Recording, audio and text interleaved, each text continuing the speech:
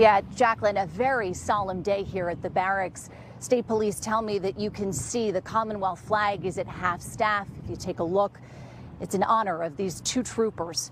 They expect state police that the young driver who is in custody here will be charged. The district attorney says she could face serious consequences. They have not released her name yet.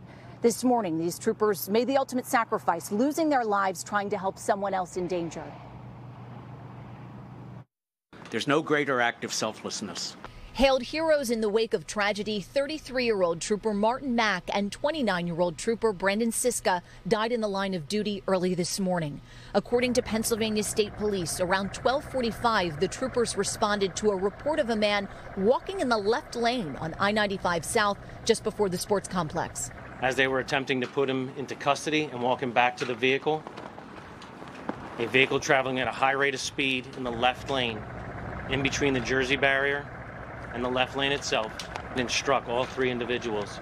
The impact was so great that it threw the troopers over into northbound lanes of Interstate 95. Investigators tell us the female driver who had a passenger in the car also hit the Jersey barrier and then ended up in the right shoulder. The driver is in custody.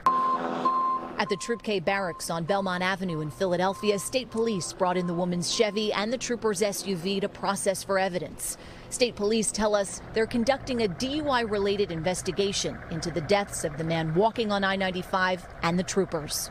They both had bright careers ahead of them, and it saddens me to know how their lives were senselessly cut short.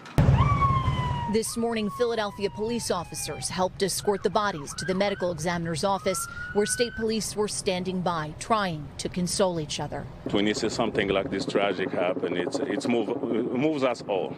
Back at the barracks, people from the community brought flowers and said they would pray for the young troopers' families. It's a reminder for the state troopers of what a heroic thing that they do for us each and every day. They lay their lives on the line for all of us.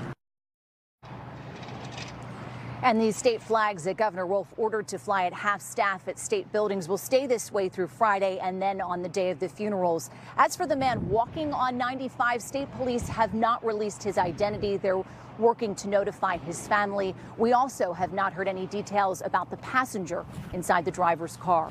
Reporting live from the Troop K barracks, I'm Rosemary Connors, NBC 10 News. Still so much to process, Rosemary. Thank you.